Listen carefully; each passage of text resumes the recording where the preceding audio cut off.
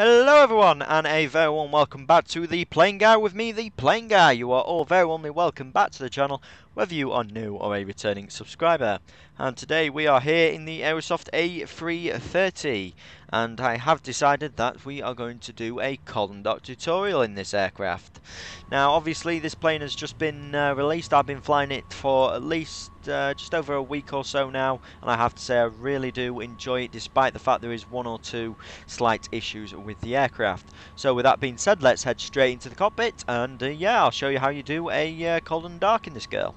So here we are in the cockpit of the Aerosoft A330, and as you can see, it is a beautifully rendered rendition of the real thing. Aerosoft have done a very good job with this. Now for us today, we are Echo Charlie Mike Hotel Lima and Air Europa, Air Europe, whatever you want to call it, Airbus A330 on stand Tango 5 here at Madrid Barajas, and we're going out towards Barcelona as the 7701. So without further ado, let's get into this and I'll show you how to do a column dock. So the first thing you're going to notice is that when you load up the aircraft, it's going to be in a default state. Quite simply, all you need to do is come down here to the pop-up MCDU menu, or failing that, you can activate the 2D panel. Quite simply, all you need to do with that is just click on the top left portion of either pilot's MCDU to give you the pop-up version in 2D, as you can see there. But for me, I like to use the 3D one on the lower pedestal, so we'll use that. So all you simply need to do here is click Aircraft State, and then all you need to do is press column dock. Very simple. Now, upon putting the aircraft into column dock, we need to get some power on the airplane. So we're going to go ahead and turn our batteries on. First thing you want to do is make sure we've got good voltage on both bats, and as you can see, we have around about 27 volts. That's perfectly fine. Usually it's around 24 volts that I'll sort of experience problems. So yes, we're all okay, and we can flick these two on. Now the next thing we want to do is we want to get some AC power on the airplane. There's two ways we can do this.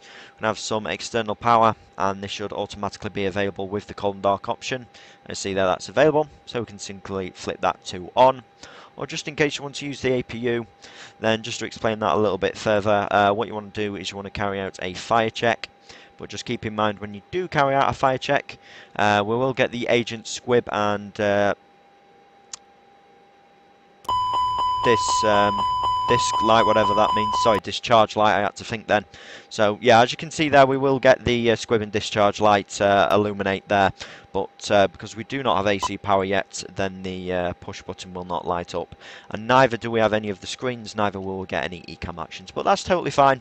So once you've carried out the fire check, you can go ahead and you can flick the APU to on if you want to use that straight away for AC power.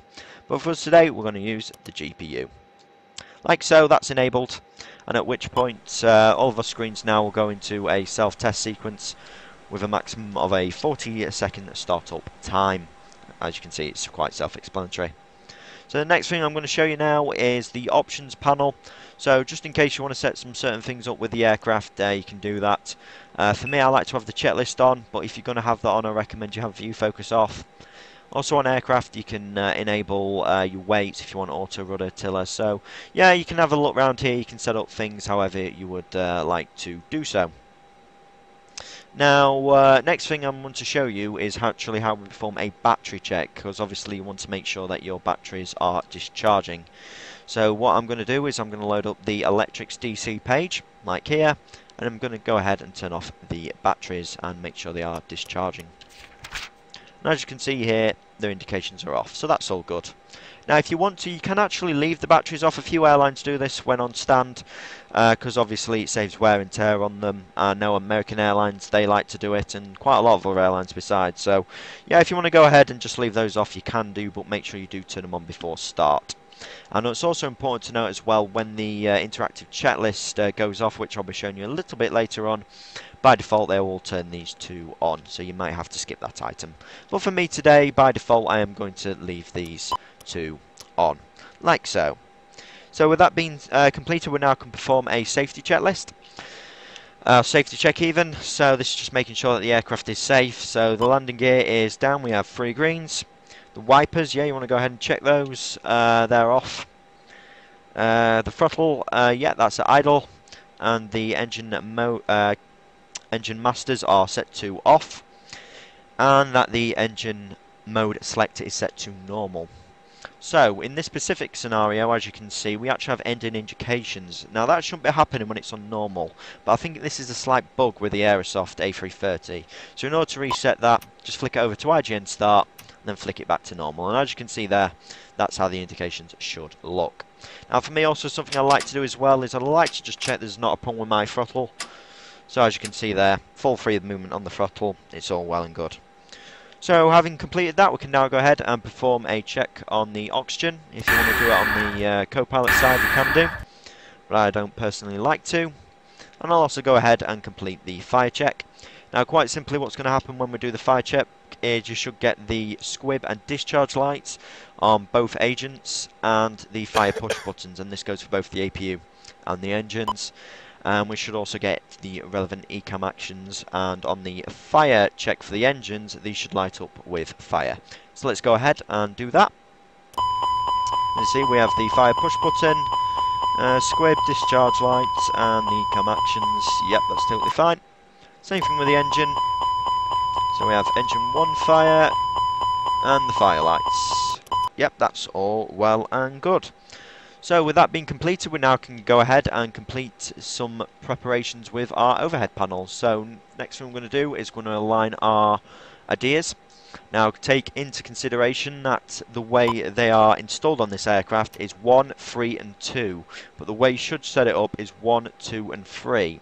So quite simply, you just want to put it to nav. On backlight, that's very good. Once that's out, you can go ahead and do it with your second system, like so. And your third system. That's all good. So then what I like to do here is I like to complete initial preparations on the overhead panel. So I'll turn on the communication stack here. Fueling, I generally leave the fuel pumps to off because I may actually want to get refueled by GSX. So for me, I'll just leave that off for the time being. Same thing with that, I'll also leave the seatbelt signs off as well because you're meant to have those off when you're refueling. In the meantime, I can arm the emergency exits. I'll turn on the no electrical devices switch. You can also set up some lights as well, however you want to. As you can see here, we've got some dome, we've got some central lights, so you can set those up however you would like to. Now you want to put your strobe lights onto automatic and your nav and logo lights onto automatic as well, or to position number 1. Now, after completing that, quite simply, what you can now do is you can come down to your lower pedestal. And what I like to do is I like to just check some various things, obviously, with the engine, so making sure... sorry, I like to check various things with the aircraft, so I'm just making sure that everything is okay, that there's nothing that is particularly bad. I'll also check the status page as well, and the recall, make sure that there's nothing out of the ordinary there. Right, that's all good. Next thing I'll do is I'll turn on my radio panel, like so. If you want, you can set some of your internal lights here. It's entirely up to you how you want to do that. I'll also set the parking brake as well. Now, because we are on chocks, we don't actually really need the parking brake, but it is a part of the interactive checklist thing, so I recommend that you do have it. I'll also set up my camera for the door. Obviously, we don't want to make sure that someone is coming in who doesn't have authorised access to the cockpit. But generally in this stage of flight, it's only really us and the cabin crew, so I like to always leave the door in unlock. It's when the engines are started that you really need to have the door in the locked mode. Okay, so next thing we can do now is we can go over to our FMCG. You want to go to init, but before doing that you want to confirm that the engines are correct. For us today they are Trent 772s. A little bit inaccurate because I believe Air Europa use CF6s, but this is how the Aerosoft A330 comes, so don't worry about that. So next thing we're going to do is we're going to put in initially where we're going from and where we're going to. Now this reminds me of a very handy feature you can have on this aircraft that I'd like to show you. So if you want to head on over to your EFB, go over to docs, and as you can see we've actually loaded in our document from SimBrief, which is very good. It's slightly out of date, but it doesn't matter for this demonstration. So yeah, that is very handy in case you don't want to use something like your iPad or an external laptop, or you want to be minimising P3D or anything like that to get your charts. Very, very nice feature that. So for us today we are Lima, Echo, Mike, Delta 2, Lima, Echo, Bravo, Lima. Next thing you want to do is you want to put in your cost index. So for us today that is 42. and we'll be up at flight level 300. Now you should actually put in the temperature at that altitude. For me, I'm not going to bother with that today, and as you can see, it's gone in as standard ISA, but obviously it's very rare that it's actually on ISA, so you want to put in your actual temperature. And for us, the call sign is 55 Echo Hotel. So that's all gone in very nicely. Now the next thing you want to do now is you want to go on over to your fuel predicament page, and you want to put in some information, in particular your block fuel. Today we need 12.7. I'm actually going to round that up to 12.8, so you want to stick that in, whatever your block fuel is in metric tons. Now at which point, after completing that, what you can then go off and do is you can go over to your load and fuel options, and you can go ahead and load this in. Now firstly, what I'm going to talk about is the fuel, because there's a few different ways in which you can actually put the fuel onto the airplane.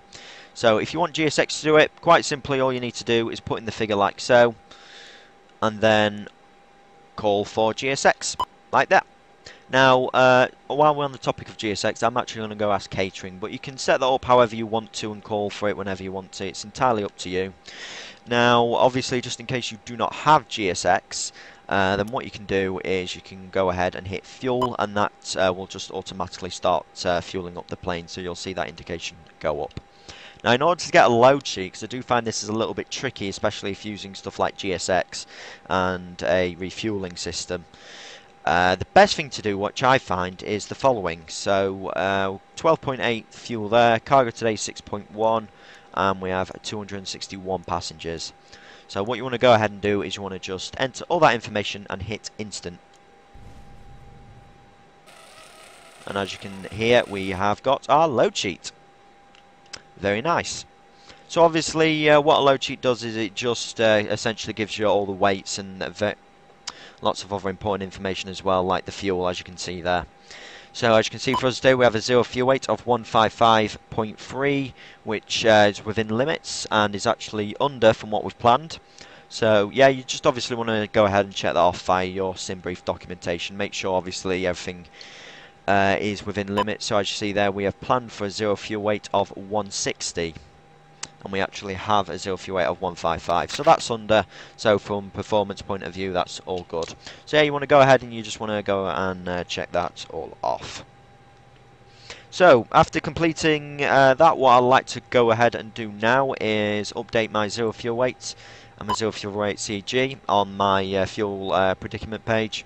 Quite simply, all you need to do with that is click on the top right LS key, or LSK key even, and then there you'll have the figures. So all you need to do is go ahead and copy that in. Very good.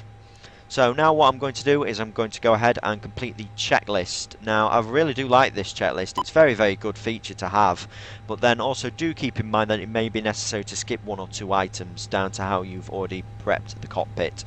So I ask you please to pay particular attention to this feature if you are planning on using it. Cockpit preparation checklist. Engine master.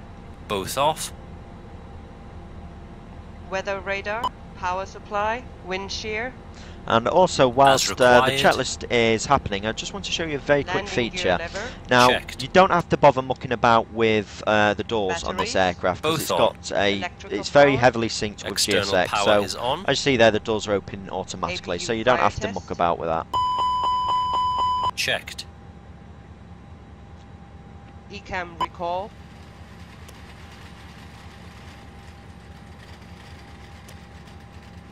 Checked. Flaps. Checked position. Speed brake lever. Checked retracted. Parking brake. Yep, they're just making sure that is on. Now we have good pressure. Accu-brake pressure. Checked. And of course, if that has not been turned on, then they'll do that for you. Cockpit voice recorder. Set on. Ground proximity warning system. On. Flight control system. On. ADIRS. Yeah, and just in case you haven't sorted them out, they'll go ahead and do that for you automatically. Navigation lights. Checked. So yeah, if you put those into number 2 position, Cabin the checklist sign. will sort of stall, so that's why I leave it as is. And now, because we have finished refueling, you can go ahead and we can turn on the seatbelt signs. But as you can see there, the Cabin checklist has signs. got a little bit stuck, so you can just go ahead and skip that. Emergency lights. Checked and armed. Anti-ice. Off. Probe window heat. Auto. Air condition. Checked. Electric panel. Checked.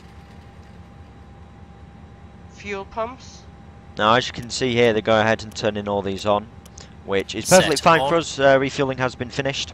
However, if you are getting It's GSX checked. refueling, you may need to override this and Engine leave fire the fuel test. pumps off. Number 1 and 2. And yeah, they're recompleting the fire Checked. checks. Ventilation panel. Is checked. Anti-skid. On. Radio management panel. On. Weather radar. Gain. Mode. Checked. Thrust levers. Idle. Engine mode selector. Checked normal. ATC. Mode. System. Altitude reporting. Checked. TCAS. Checked standby. Oxygen mask test. Okay, now this is one of these things where the checklist can get a little bit stuck, in my opinion. So you want to wait for the hiss. After you've heard the hiss, you want to open up the panel yourself and do an additional check. And you see it will close, Checked. and the checklist will continue. Flight director. On. Checklist complete. Alright, that's all good. The checklist has now been complete. So I'm actually going to go and ask for boarding now. So one of the things I've just noticed is that the door, yeah, that should not be open. So just in case you are having one or two problems with the doors and you want to open them manually, simply go to doors and then you can open and close them as you wish. But then, like I say, obviously, say if you're on a remote stand, you have 3 stairs on door, 1 left, 2 left and 4 left, then obviously GSX will open them automatically for you. Okay, so with that being said and done, we can now move ahead and complete our preparation on our MCDU. Okay, so we can now go ahead and we can go to flight plan and we can go ahead and pop all this in. So Lima Echo Mike Delta, obviously that's where we're going from. In order to get the SID on that, quite simply you need to click it, you need to hit departure, and obviously it's very helpful having the charts here because we can see which route we're taking today. So for us today it is 14 right departure on the Pinar 2 Bravo. 14 right, Pinar 2 Bravo. Very nice. And obviously if you want to go ahead and check all these out via distances and stuff like that, you can do. I'd recommend you do, but for me today I'm not going to be doing that because quite simply it can take ages, but it's entirely up to you whether or not you want to do that. So we are up at November 870 and we're going to Papa Uniform November, oh sorry, Papa Oscar November. That's why it's important you do check. Papa Oscar November Echo November, like so.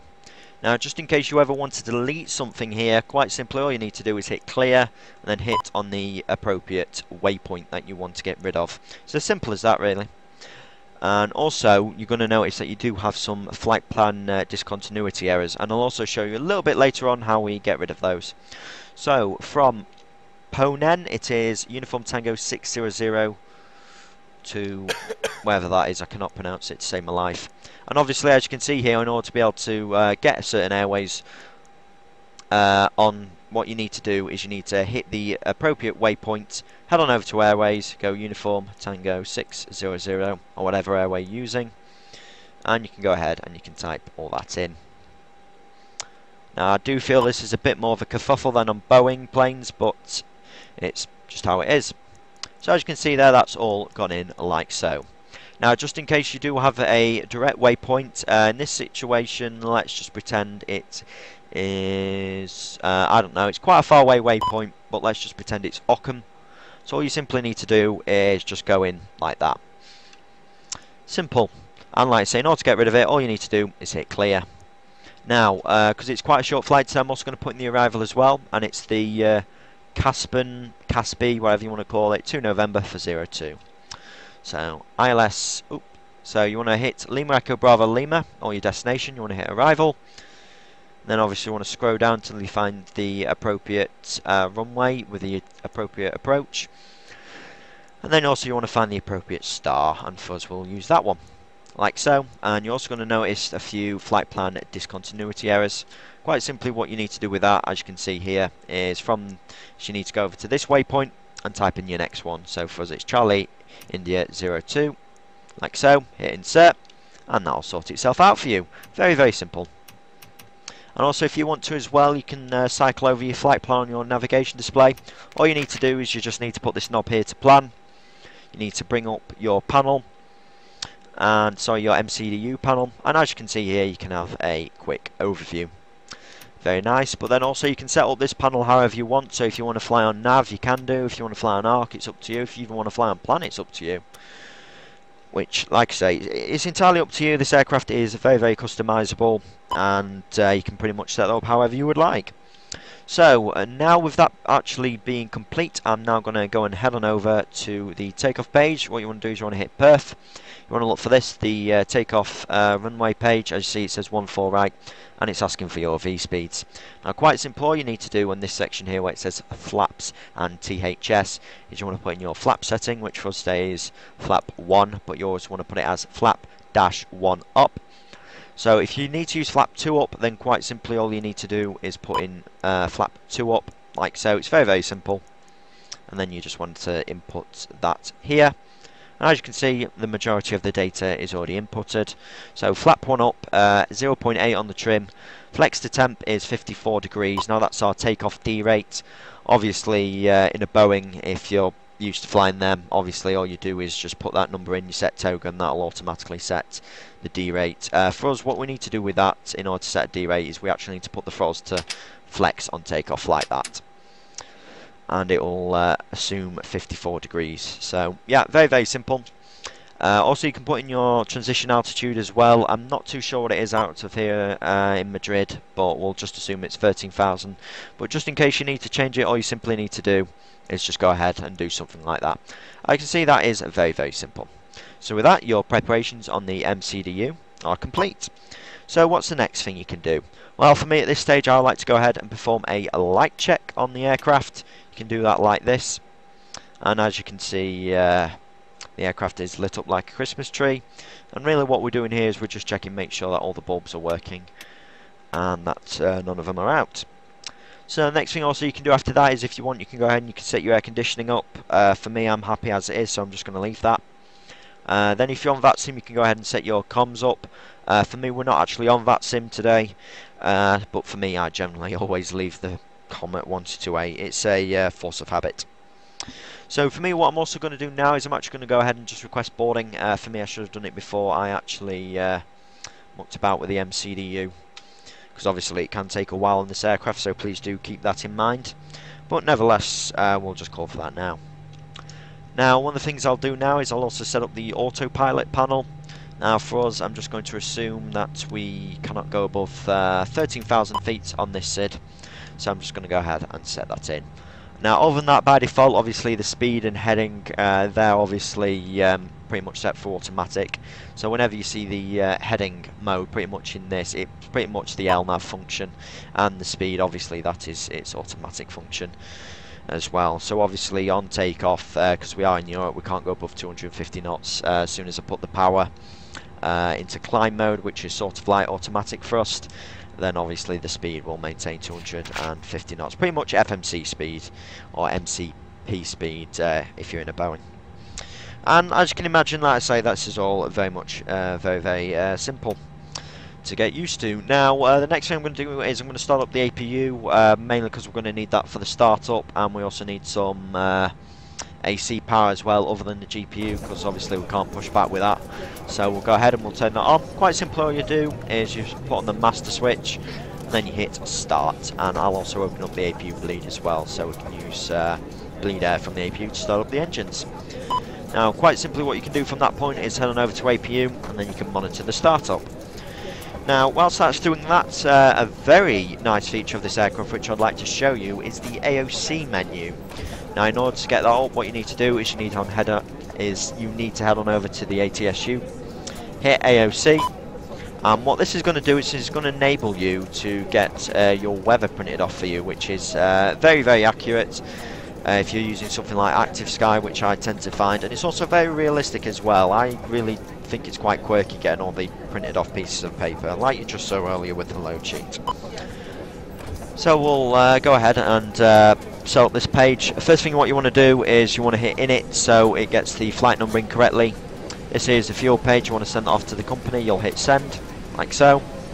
Fuel, for me, I'll send this off. For me, I don't like to put the volume in. If you want to print that off, you can do, like so. And this here is your fuel report. Okay, so the next thing we're going to do now is we're going to request some weather. So we'll hit departure ATIS, and we can also request some weather for Barcelona as well. So all you really need to do is you just need to press this, and that sends a message off to the company saying, hello, we need some weather. And that should then come up on the received messages. So in order to get that, hit print all, and that'll give you your weather, which we'll now go ahead and set up. So for us here, the wind is 210 at 5. We might be better off using another runway, but nevertheless, don't worry about that. This is only a demonstration flight. I'm not really trying to be highly realistic.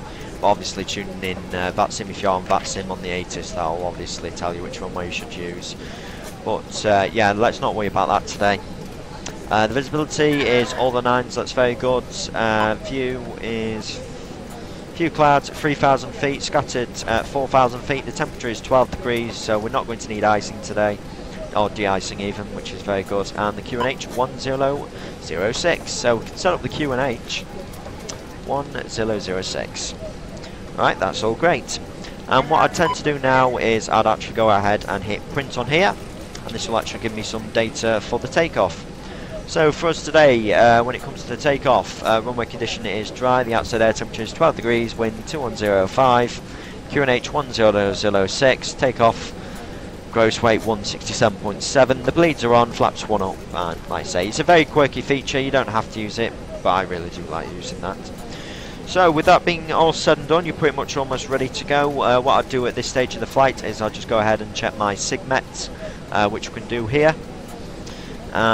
Make sure everything is okay with that, and I'll also get things sorted out via VATSIM, so I'll make all for clearance.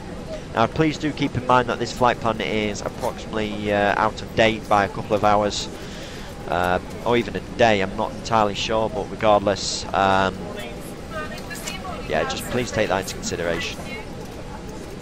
Yeah, so as you can see here, we do have a little bit of weather we may need to take into consideration. So from surface level up to 180, we have some moderate icing with some light turbulence. Okay, so it's very, very important that you do check that, because it will actually impact your decisions. Now theoretically, we should actually have anti-icing on from takeoff, but then we're not really going to be hitting any visible moisture till about 3,000 feet. So we could actually leave that off to help us a bit with performance. So with that all being said and done, we're pretty much almost ready to go here. So I'll talk to you once we have finished boarding. Okay everyone, so boarding has nearly been complete. We've just got one last ULD just going in the rear. But what we can do now is we can yeah, start prepping for pushback. So the first thing you want to do is you want to make sure that your ground power is off. Quite simply, all you need to do is just push it and it's disconnected, and then you also need to go over to your ground services and you want to also disconnect it via that as well. Now the reason complete and the aircraft's clear. that you first turn it off then disconnect it is that if you try and get rid of the GPU when it's still connected, that can cause some problems. Alright, so believe you me, you want to make sure that you have first disconnected it. Okay. Now if you want, you can also get rid of your traffic cones as well. Obviously you want to make sure your parking brake is set, because I think the ground crew would have taken the wheel chocks out by now. Next thing I also recommend doing is considering about whether or not you want to get some de-icing. Now the reason I say this is that, say if we do need de-icing, we'll say, oh, you know, ATC, can we push back, and then, oh, I forgot about the icing, and then obviously that can take about 10-15 minutes to do. And at some airports, you really need to push back when you have just asked for the clearance. So yeah, please do keep that in mind before asking for pushback clearance. So obviously, if you need to go ahead and get de-iced, you can go ahead over to GSX and yeah, see if that is an option. Now for us today we're at 12 degrees, so obviously we're not going to need it, and I've checked the conditions as well. Like I say, we do not need it. Just in case you are a little bit confused about this, there's another video on this channel that explains a bit more about de-icing, so a link will be down in the description below, and you should also be seeing that on screen as well, just in case you want to go and give that a watch. But generally, yes, we're pretty much all ready to go here, so we can close all the doors. Now once we've closed all the doors, as you can see here, that will activate the checklist. So one of the first thing I'm going to do is I'm just going to get rid of the jetway. For us here it's sewed, and I'm happy now to close all the doors. So what you want to do is you want to head on over to your doors page, and then we can get all these closed.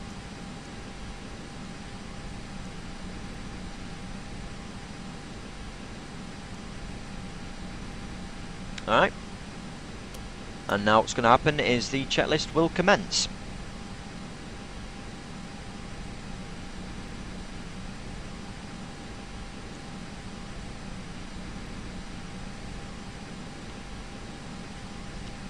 Before start checklist.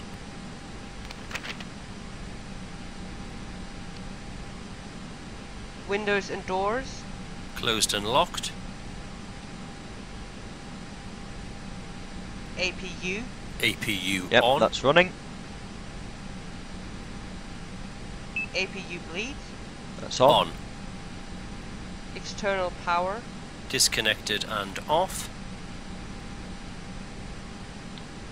Cabin signs. Yep, they're all on. On and auto. Thrust levers. Idle. Parking brake. On. Bearer reference. Set 1007. 1007. The QNH might Check. just have changed, so obviously it's very handy to check. Well, we'll just leave that as is. Beacon lights. Now, Set as you can see on. here, they're actually turning on the beacon lights. You're not actually meant to do that until you are actually pushing back. It's ATC. part of the below the line item, so Auto. we're actually going to leave that to off for now. Checklist complete. Alright, well, good for push and start. Now, the next thing obviously you want to do is you want to make sure that you have got your IFR clearance. We'll pretend that we do have it, and they're given the squawk code of 0251, so we'll put that in. And obviously you also want to make sure you've got clearance for the pushback as well. Let's just pretend that we have, and quite simply we can now go ahead and request the pushback. It's as simple as that. So obviously we'll let the tug connect, and we'll let GSX go through their items. Now just in case obviously you don't want to use GSX, or that's not available, you do have an option. You can hit start and push. Now as you can see, that's not enabled for me, and what you need to do in order to be able to enable that is there's actually an option somewhere. I see there, GSX services. So if you put that to no, then obviously you can have the aircraft push back itself, really. In just a couple of minutes. Confirm parking brake is set, please. Yep, brakes are set. So whilst obviously the ground crew are doing what they need to do, we can triple check a couple of things. So the QNH is set, Locking the gear now. the autopilot panel is good, the MCDU is prepped, and we also need to make sure that we have the correct fuel. Today we need 12.74 is loaded, and how much do we actually need?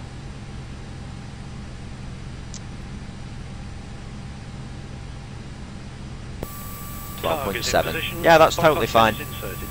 Ready to push. Apron now clear. Release parking brake. Okay, we're ready to go. So we're going to be starting engine. So beacon lights come to ONN. Sorry, ON. I don't know why I just said that. And we can get rid of the parking brakes. Parking brakes released. And we'll be going left Pushing today. now. All clear for engine start. Okay, so the engine start procedure, very, very simple. You want to make sure that your bleed is on. Obviously, through the checklist, we've already made sure that is, so we've got appropriate bleed air. So what you want to do now is you want to put the engine mode selector over to IGN start. The indication should come alight, and then quite simply all you need to do is flick the starter master. Starting engine 2. So generally you always start number 2 first. You want to confirm that your N3 is rising. You also want to confirm that your valve has been opened, and as you see there, the oil quantity is reducing, and what this does, this measures the oil quantity in the actual tank itself, but then some of that oil is then transferred over to the engine, obviously, to keep that cool and lubricated. So that's perfectly normal to see that those indications go down. Now you see we've got fuel in the engine, so the EGT is starting to rise. The N2 is coming up, and we should shortly see the M1 come up as well. And we have positive fuel flow indications. Yep, all good. And we have starter A there, as you can see. And the starter valve has been closed, and the engine is now settling. Engine 2 is stabilised. There you go, and as soon as the engine is ready, the available light will come on. And quite simply, all you need to do is repeat the process for engine number 1. Starting number 1.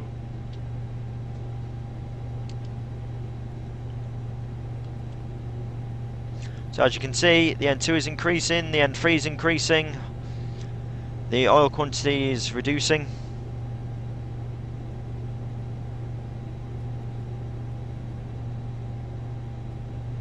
There we go, the EGT is rising, fuel is in the engine, fuel flow indications are coming up. N3 is surging, so is the N2. PSI is coming up, well, temperature's coming up.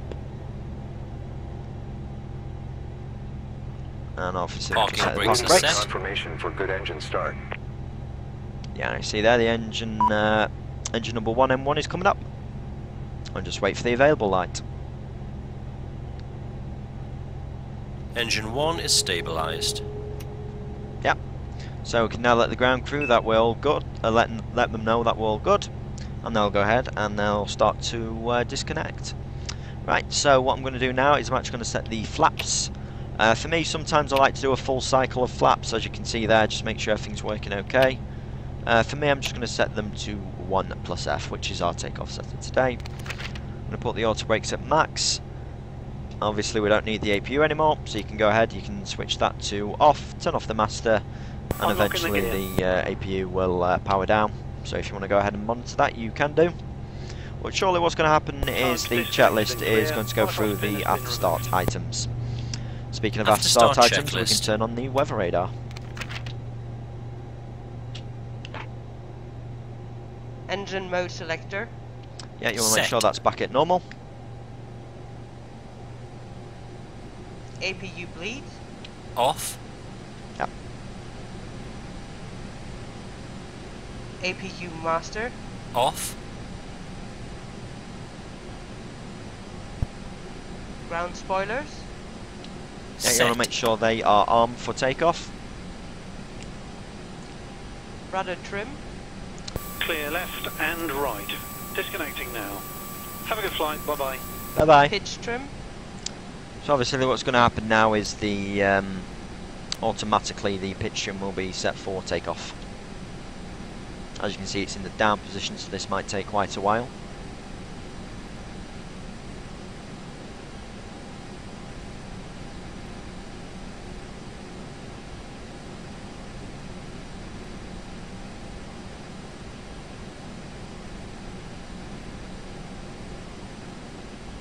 Pitch trim. Okay, I think it's got a little bit stuck here, so we'll just go ahead and we'll skip that. Flaps. Flaps 1.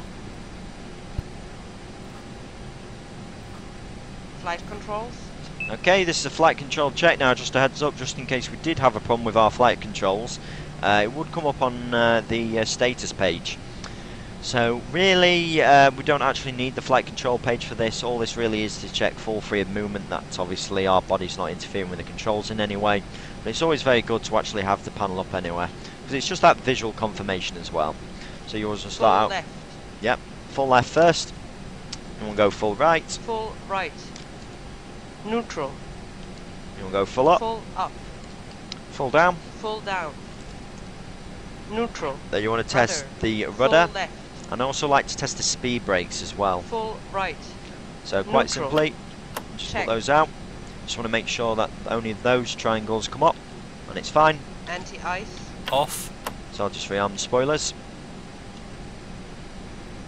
Now Ecam for me, I won't status. even turn on the Checked. anti-icing if needed until we actually take off. Ecam door page. Checked. Hand signal. Received.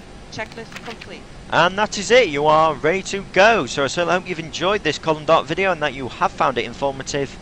Don't forget, if you'd like to see more, make sure you go ahead and absolutely smash that subscribe button. It will be greatly appreciated. And of course, do not forget to leave a thumbs up on the video as well. Of course, I will be bringing you more videos in the future about the Aerosoft A330, detailing a bit more about it.